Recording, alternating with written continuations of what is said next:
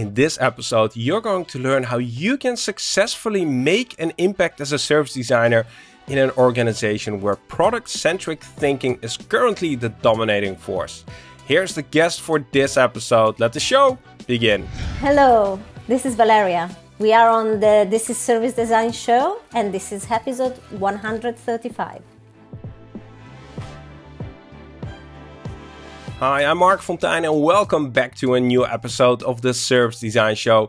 On this show, we explore what's beneath the surface of service design, what are the hidden things that make a difference between success and failure, all to help you make a positive impact on people and business. Our guest in this episode is Valeria Adani, who's the head of service design at Frog. And the reason I'm so excited to have Valeria here on the show is that we're going to discuss a topic that I think a lot of service designers have been running into. Because even though most companies these days, if not all of them, are delivering services, internally they still use a product language and product thinking. Working inside this dynamic as a service designer can be challenging and sometimes even frustrating. So when you see an opportunity to do good, it may be hard to make your voice heard.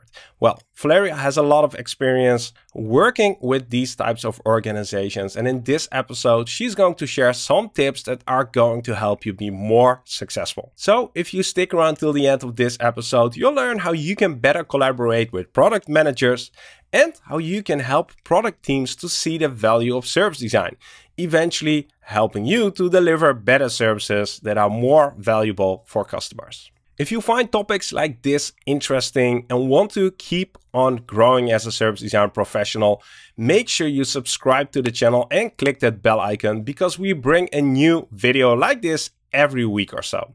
Now, that's all for the intro, and now let's quickly jump into the conversation with Valeria Adani. Welcome to the show, Valeria. Hi Mark, how are you? I'm doing really good, excited to have this conversation. You are just on the verge of having a maternity leave, so I'm really on time, right? Yes, absolutely. Literally 3 weeks from now, so not too far. These are the last moments for me to really focus on work and service design before I go into something else. Yeah, so I'm lucky to have you on this episode. Now, for the people who don't know who you are, maybe you can give a short introduction to who Valeria is, or what you do these days. Absolutely. So my name is Valeria Adani. I'm a head of service design at Frog London. We recently became Frog. I was at IDEAN before, and just before we were Adaptive Lab, and I was at LiveWork before. I've been in service design for more than 10 years now. That makes me feel very old. A veteran. Yeah, very good. A lot of experience. So, Valeria, before we dive into the topic of today, let's do a rapid fire question round. I'm going to ask you 5 questions. Your job is to answer them as quickly as possible, so don't overthink them. Anything that comes to your mind is a valid answer. Let's start with question number 1. And that question is, what's always in your fridge? Oh, Parmesan cheese. Awesome. Which book or books are you reading at this moment? Oh, I'm reading a lot of pregnancy books, very boring stuff. Also relevant depending on your context. Which superpower would you like to have? Definitely flying. Okay, we're going to change that question because everybody wants to fly.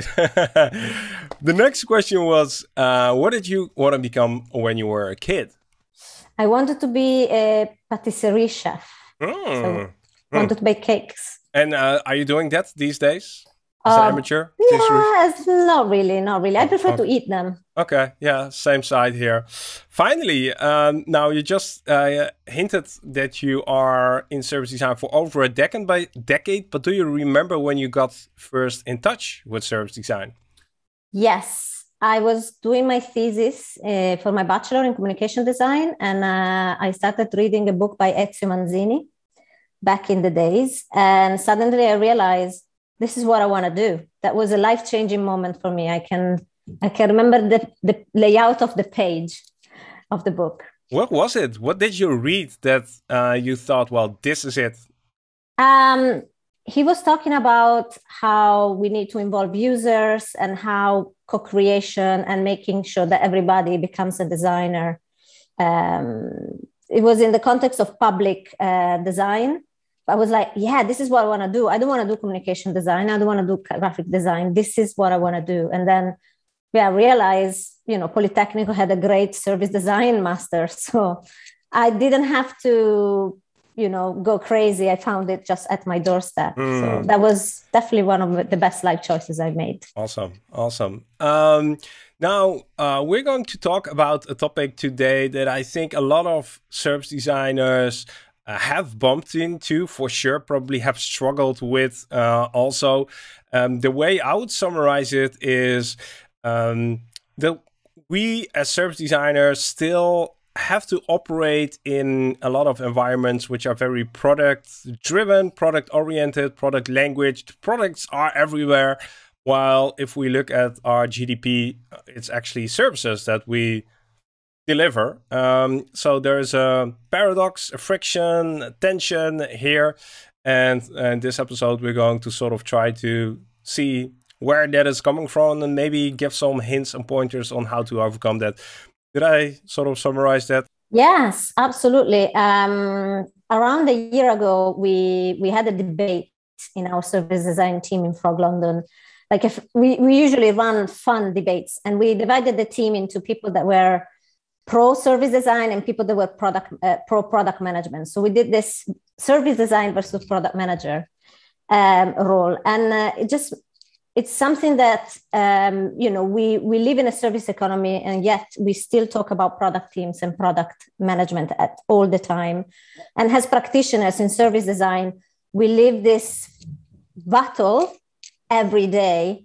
So I think it's a very relevant topic. I'm not saying at the end of this conversation, we're going to say who is the winner, but definitely through my years of experience, I had to find a number of tricks or techniques to make sure that we spoke the same language. So maybe that's one of the first questions here is so what? So what that we as service designers have to deal with products and product people and product language? Well, the use and circulation of product cannot be separated from the use and circulation of services. But the product-centric mindset seems to be the mainstream. And the reality is that product-centric mindset very often creates a lot of isolated islands. So that's a good thing for us. It means that we still have a job. But on the other side, it's at the detriment of customers, citizens, patients, and users' experience. So I guess my question is, how can we transition from product-centric to service-centric? Or is it a transition? Or is it more about coordination? Is it more about merging the two disciplines? Or a fruitful collaboration where we can speak the same language and work toward the same outcomes. Yeah. And language matters, right? Because language informs decisions, language informs beliefs. And I don't think we're saying that we should get rid of product language and product thinking. It's just that it's maybe not reflecting reality in the way it currently is, and therefore it's limiting the good things we can do for organizations or for people. 100%. I think I've been going on language since I started my career. I started my career not in a service design environment, in strategy and branding. Then I moved into an IT company where I realized actually working with engineers, I needed to speak their language. And it's the same thing with product manager and product people.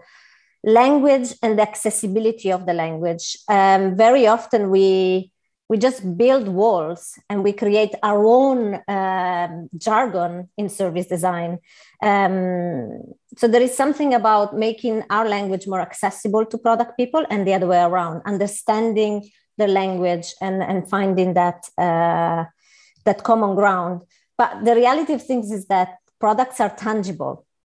Their services are not. And products are sexy, beautiful screens, beautiful motions, beautiful KPIs that you can track and measure. And what we deal with as service designer is not tangible. And the management and shareholders love to see screens, love to ship products. They want to scale the thing. But what about when you're like selling, what you're selling is not a product, but is access to food, access to transport, access to services. And I think we need to get better as service designers to articulate our story and use a language that is more accessible to management and stakeholders. Yeah, so we're already diving into some examples, and I think you already gave some good examples. It's coming from a heritage, it's coming from a management way of working where it's easy to have things that are easily managed, products, very, concrete, tangible.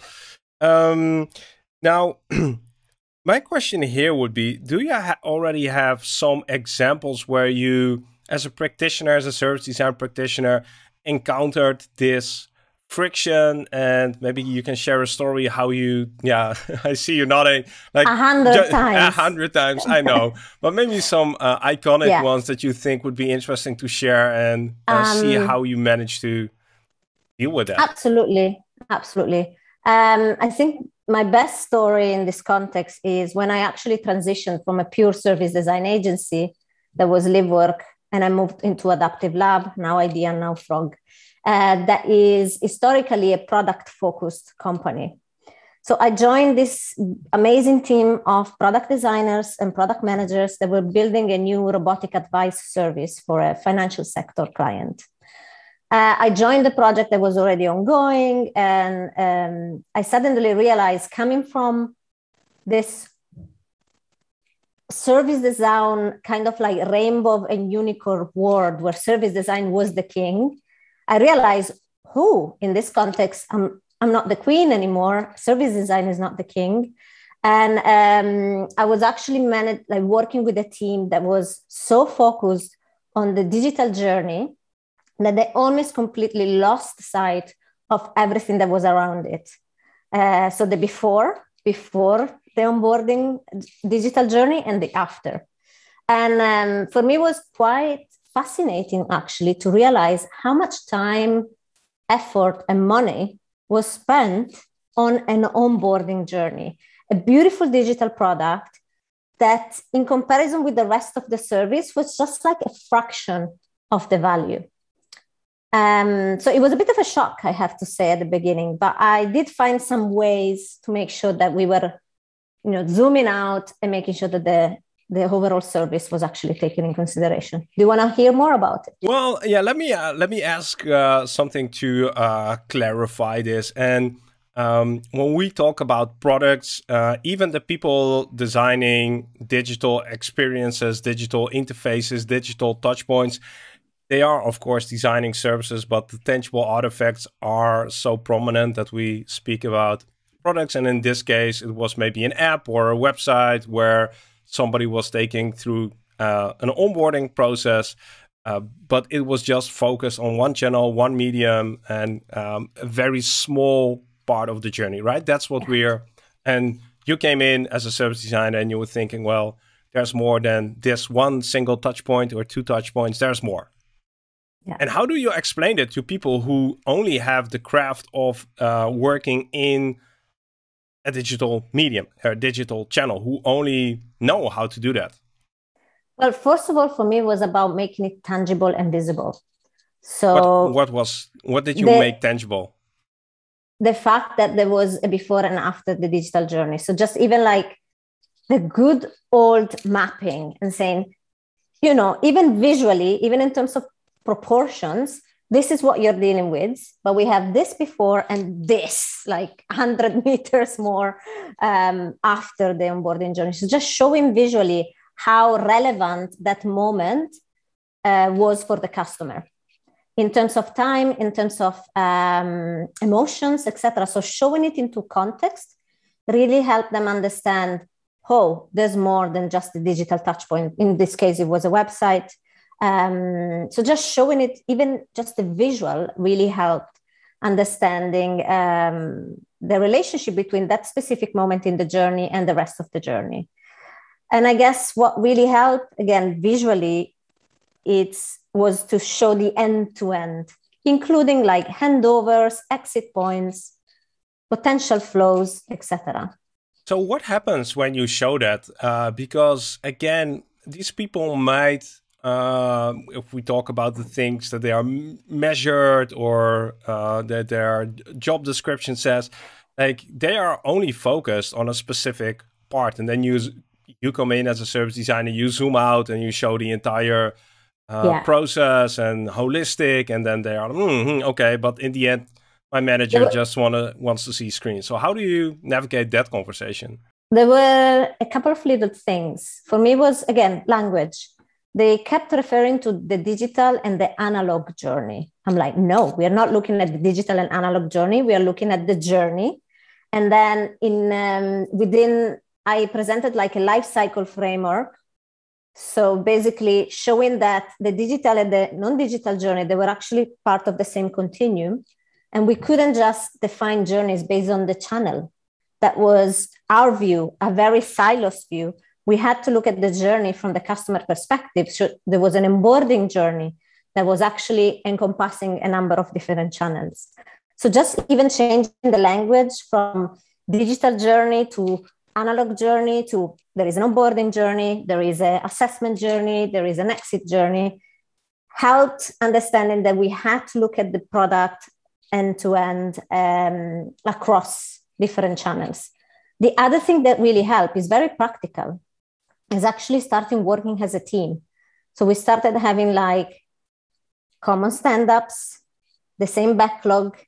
Even if they were working on the product, I insisted to have to use and be in the same channels and rituals, etc., that the product team was using. So we were not looking at product versus service, but we were looking at the service as a team. I'm curious, was there a moment in this project where you felt that they got it? Like, did they see or hear, or when did the lights come on and that they started to care to actually take this into consideration? I wouldn't say there was a haha moment, like a light bulb moment. It was more, in my opinion, when I started hearing them using a different language, that it made me realize that they got it. So it wasn't something that happened overnight, or there was a workshop where we were like, yay. But when the product designer started talking about the service journey rather than the digital and non-digital journey, I think that was, for me, a big winning point.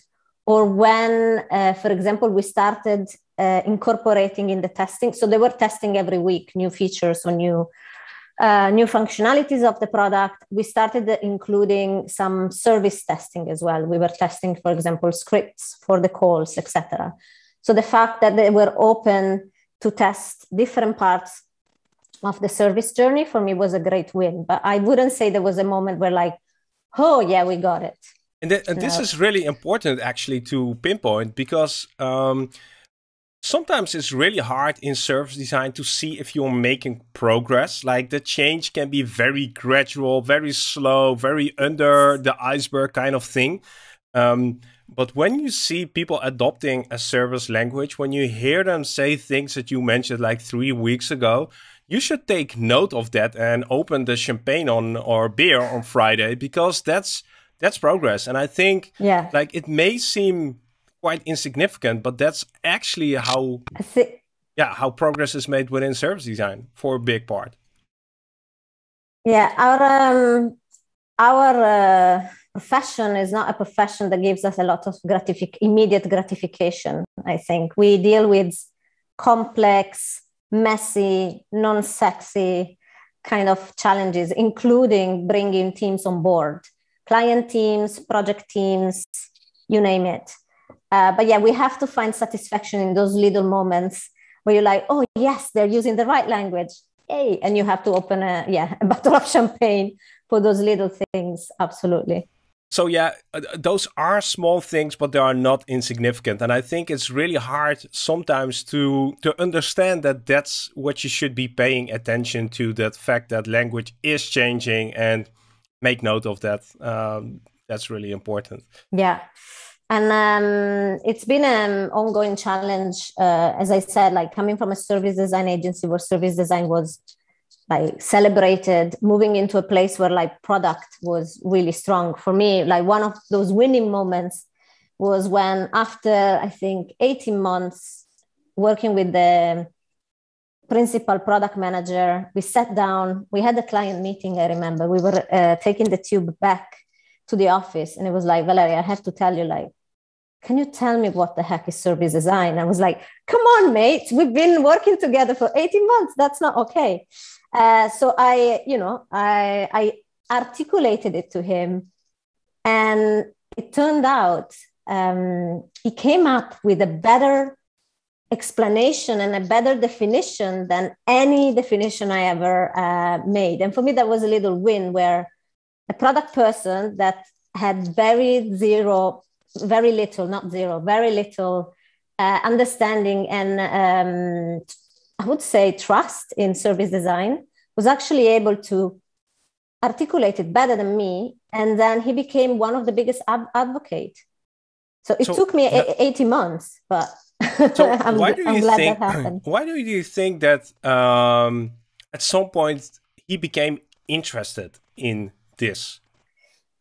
This is a great question, because I think what we struggle very often as service designer is showing the what. Like, what is the business of service design? And we focus a lot on the how. And this is an ongoing conversation. I think there was an article from Sarah Drummond a couple of years ago about how suddenly service design is all becoming about process and tools and methods, and not about the what, that is the design of services. And I think very often we struggle to articulate that what we do is design services. It's not just, delivering personas or blueprints, etc. There was an ongoing job in the office. And I think suddenly for him, seeing firsthand the impact of the work that we could do or that we were doing just made him click and realize, oh, actually there is value, because he kind of was able to see beyond the blueprints, beyond the journeys, beyond, those tools that everybody can use, that we were actually adding value to the client. And is that maybe the thing that makes it, that distracts a lot of people, the tools, the canvases, the workshops, like those are the tangible things, but it tends to distract from, okay, but what is it that you actually do? For me, it's fundamental.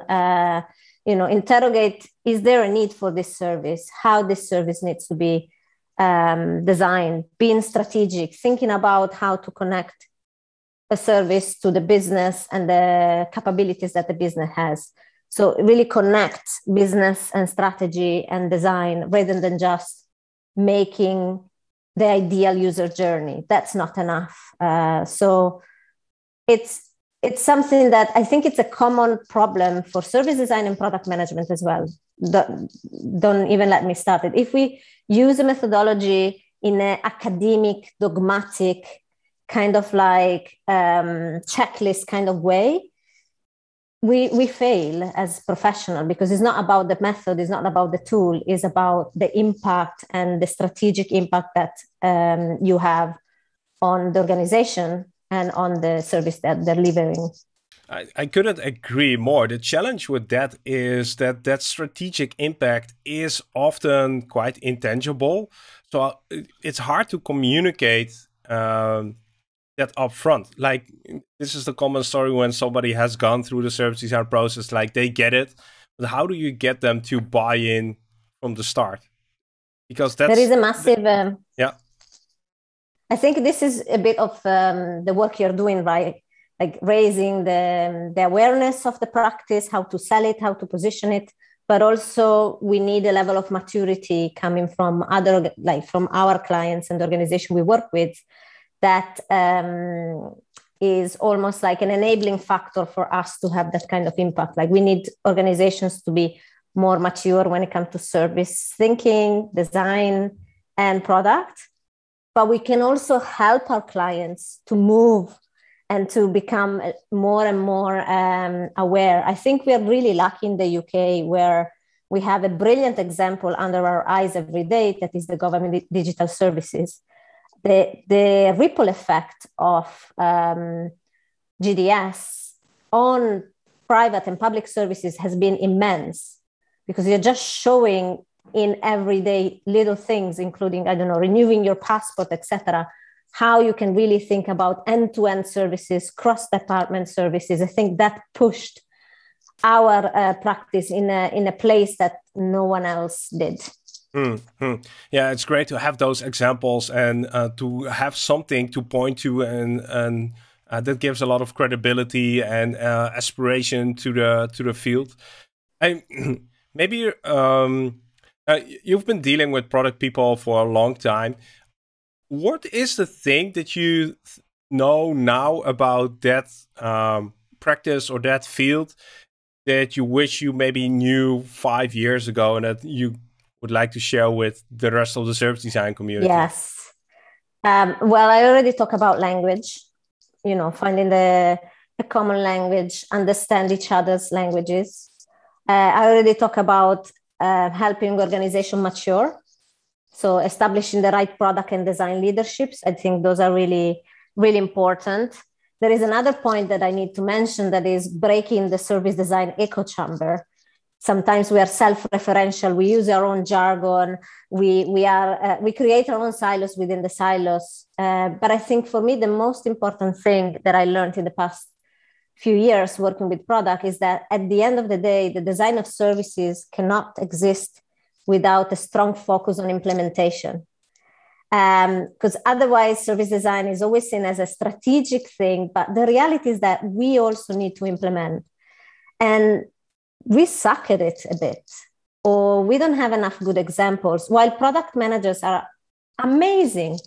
So for me, like what I wish I knew 5 years ago, it was finding a common language earlier on around implementation. So do you have some examples around that common language for implementation? Because I think I have an idea why we struggle with implementation, or what implementation looks like in service design.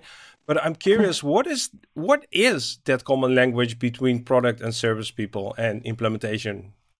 I think we all want the same thing. We just deal with different materials. Mm-hmm. What I mean with that, there is we were talking about this with the team the other week. There is the material that a product manager has are, backlogs, user stories, etc. The material that we deal with as service designer are organizations, are people. Again, immaterial. A fashion designer would have textile and needle and thread. We have organization, and I think people, policies, all messy stuff.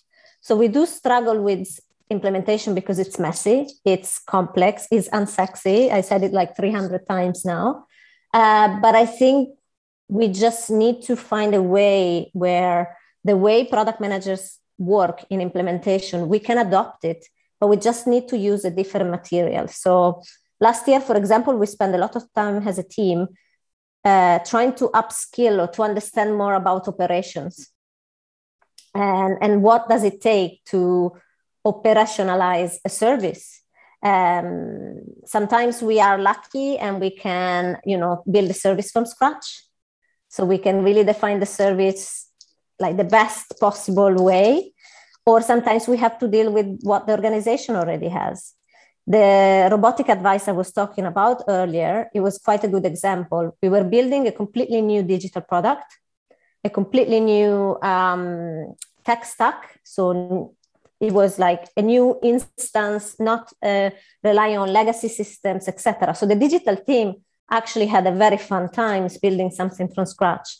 And then when it came to the servicey bits of the service journey, we actually had to deal with legacy systems. So the legacy call centers, the legacy email system, the legacy CRM. And, we had slightly different pace in terms of implementation because we had to find compromises between this is the ideal experience, but this is the tool that we have. So finding that common language for me was all about like similar rhythm, similar tools, backlogs, etc. But then the material we use is slightly different, but we need to be able to get our hands dirty as service designers and build the stuff that we design. So what did you learn about that operationalizing bit? What kind of language, what knowledge that is helping you today to actually get services implemented? This is a great. I wish I had the answer, but we started looking at how we can be designing more human-centered organizations. How can we use the typical target operating model that consultants are really good at and give it a human-centered twist? How do we make sure... What is that target operating model? So it's basically say to deliver this service for this amount of people, you need these functions, these processes, etc. And that's a typical thing that lots of consultancies do. By the books, they have their own templates or best practices, and then they just go there and, probably it's not that simple, they do a little bit of research, etc. But I think there is a way that we can do it in a more human-centered way. We can test target operating models. There are very interesting people in the UK doing that, including Emily Bazalgette, for example, that she works in organizational design and service design and testing how you can use different operating models to deliver a service. At the end of the day, we need to take in consideration that services are very often delivered by humans, and they are a variable that we can't just assume they're going to work in a certain way. So, for example, the last 18 months, I focused a lot on employee experience as well to try to understand, okay, this is the operating model, but what kind of experience do the employee have to deliver a certain service? So I think we just need to be more and more conscious that the backstage is as important, if not more important, than the front stage. The front stage is, I'm not saying the easy bit because it's not, but without a solid backstage, you can't go very far. How do you, we have a lot of tools, methods in our arsenal, a lot of processes, books have been written, but apparently there are gaps that we're sort of struggling with right now. And we have maybe, and this is a classic story in service design, we've been focusing a lot on insights, on research, on ideation, and then everybody comes to the conclusion that the hard work really begins. And this is, I feel, also where you're sort of hinting at that second or third phase of the service design process. We need to start tapping into other fields who have maybe already figured a lot of this out. Absolutely. I think it's very, very cocky to think that we can sort it out ourselves. I think our role is orchestration, but the capabilities are already existing in some organizations. Sometimes they need just to figure it out, but we can't do this alone. And the reason why it's so difficult to deliver services because most of the time there is complexity and there are these persistent issues that no one wanted to resolve. And somehow when we start projects that are looking at end-to-end services, we open the Pandora box. So there is a level of leadership that is required, a level of momentum that you need to create. And very often as a consultant, as an agency, we're not necessarily given the mandate to do that. So we need to make sure that we really empower our clients, or even better, that they can create their own internal team and push things forward. I remember a poster from, again, GDS from good old Martin Jordan that said service design is never finished, because that's the reality of things. And here comes again the similarity with product management. Product managers, they look at the whole life cycle. They keep the product alive, they iterate, they test, they measure constantly. Product managers, they just don't deliver a project and go away. They keep the product alive. So there is so much that we can learn from them on that side. The challenge here is that there is a product manager and there is a product, but often there isn't anybody who's responsible for a service. Right, somebody is responsible for the website, for the app, for the, for the social media strategy channel. But rarely you'll find somebody who's actually responsible for the service. And then if that's not there. Yeah, rarely you have like a portfolio manager that perhaps is looking at, a number of products. Sometimes you have a head of CX that maybe is looking at end-to-end.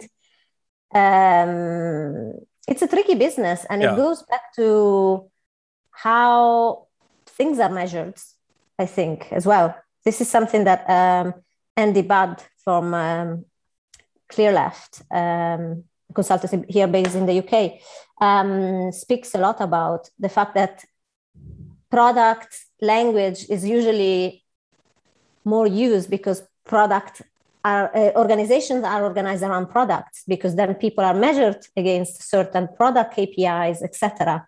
So it's almost like a chicken and egg situation where lots of organizations are organized around product because it's easier to measure and faster and easier and more accessible. But on the other side, they're creating islands and silos because that's the way you're organized. So I think it's there are so many head of design reporting into products, into head of product. That's so wrong if you think about it. Yeah, it should be equal. Yeah.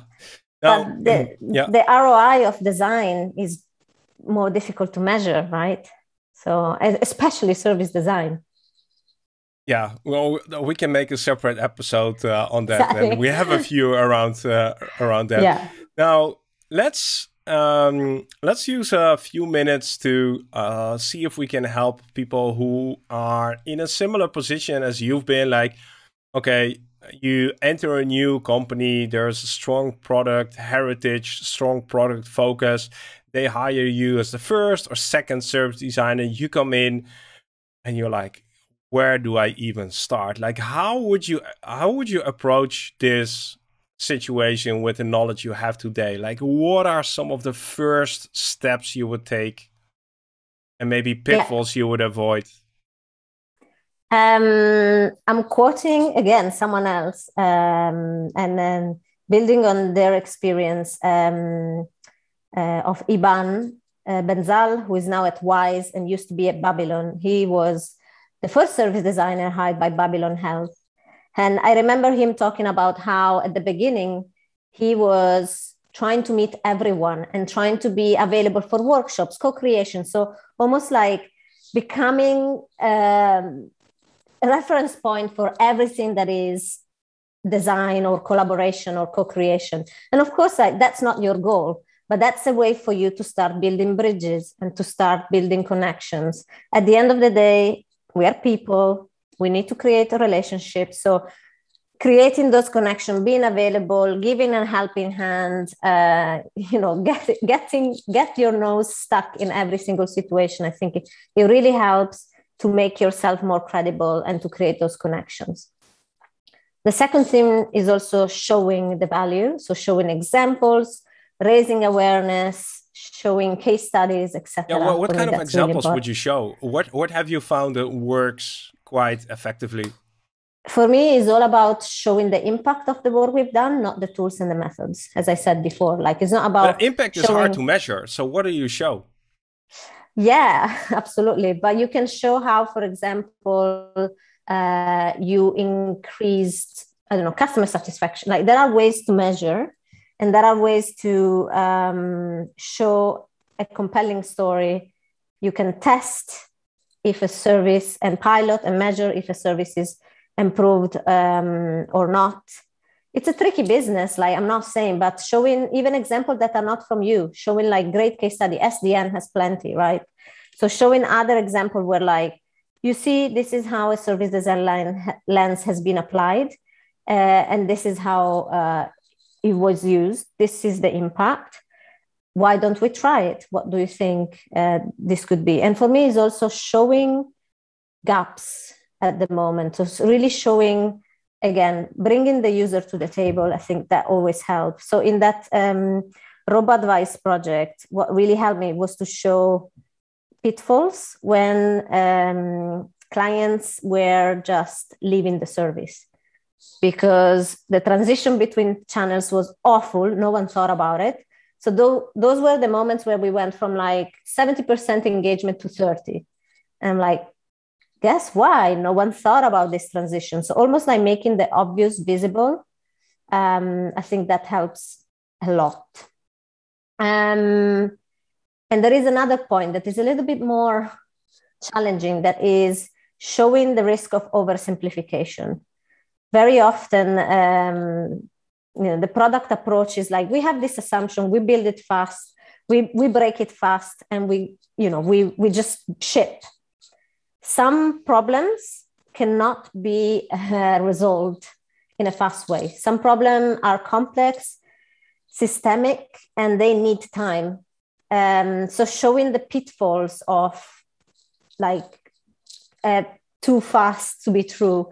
So what are these pitfalls? Yeah, in my opinion, I was yesterday, before preparing for this conversation with you, Mark, I spoke with a colleague of mine that has been working in a government project recently. And he really struggled he was working in a product team, and he was really struggling trying to solve a very complex problems. In this case was helping people retrain when they cannot find a job anymore on the market. So a very complex, wicked, sticky problem, and trying to solve it with a product agile sprint kind of way. So going live as soon as possible is not good per se. And assumption-based approach can be too simplistic when it comes to a systemic, sticky problem. So in this case, he was really struggling with like, at the beginning, we just decided 3 potential opportunity areas, and then we deep dive into that.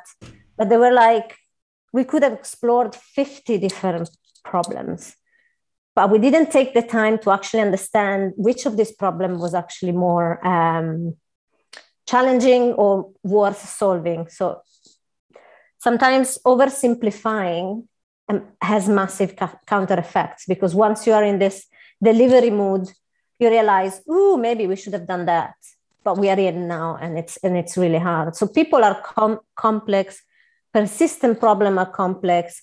Sometimes it's too simplistic to just go in with like, let's build a prototype and see how it goes.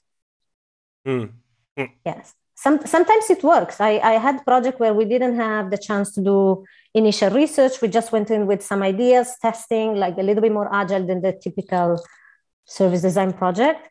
But when it comes to big societal project, no. Yeah.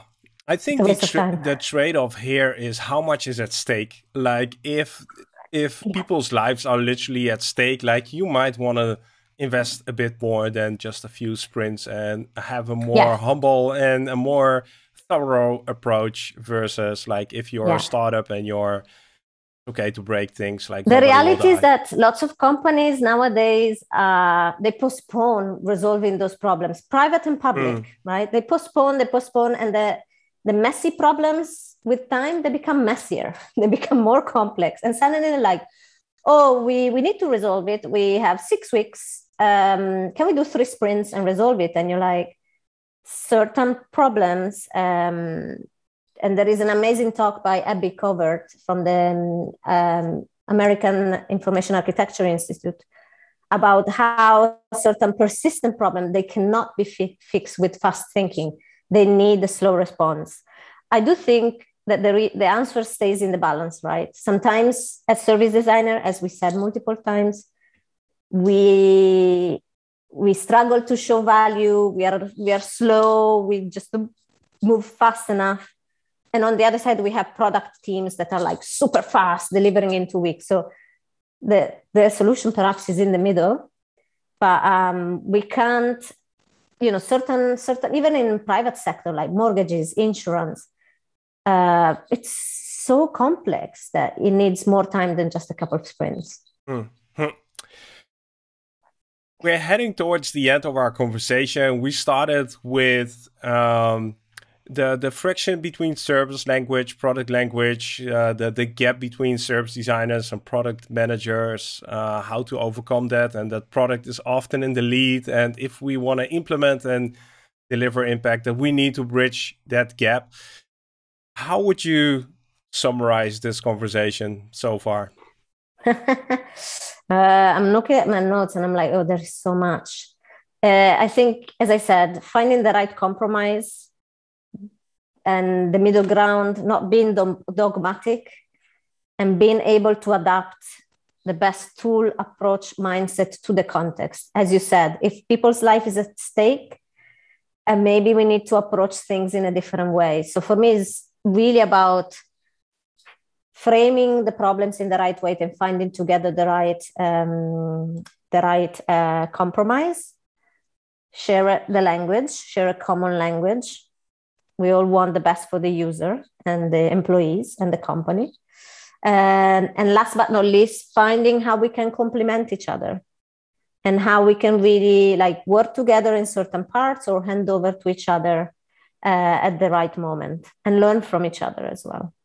So regarding that last thing, how we can complement each other, one final question about that is, what have you heard from product people, and I'm going to generalize here, that they see as added value of people from the service design field? What do they see as the added value from your experience? I don't know if I can generalize. I think it's very much, yeah, it's very much based on people. But yeah, looking at the holistic end-to-end, looking at the implication of a service, of the impact on the ecosystem, that's something that we can really help product managers to look at. I mean, sometimes I'm gonna close with something controversial, but product managers just look at the money and conversion rate, while we look at also what is the impact on the wider ecosystem. And ecosystem is, the company, the society, the environment, etc. Product managers do as well. But at the end of the day, they have their KPIs they need to hit. So yeah, as I said, a bit controversial, but we really, within the commercial boundaries of companies, they need to make money, of course. But we can help them see a little bit beyond what is the product that they're managing. I think mature product managers, they can do that by themselves, but we can definitely help the majority of product managers to do that end-to-end, to look at the end-to-end picture. And on that note, I think that's a really good wrap-up and final advice. I think there's a lot of opportunities still, as long as we're eager to learn, open, not being dogmatic, like you said, being humble. I think product people are doing also great stuff. So let's learn from that field as well. Yeah, let's find ourselves somewhere in the middle. Exactly. Valeria, I'm going to wish you a very good maternity leave. Hopefully everybody will be happy and healthy in a few weeks' time. Thank you for coming on the show and sharing this with the community here. Thank you so much, Mark. And I'm sure, yeah, I'll be somewhere else with my mind in the next few months. But I would be really curious to hear comments and any discussion on product management and service design that this conversation between me and you might spark. Everybody is invited to comment on this. So thanks.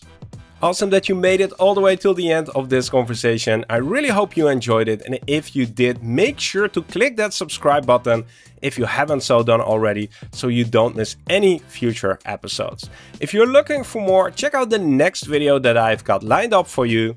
See you over there.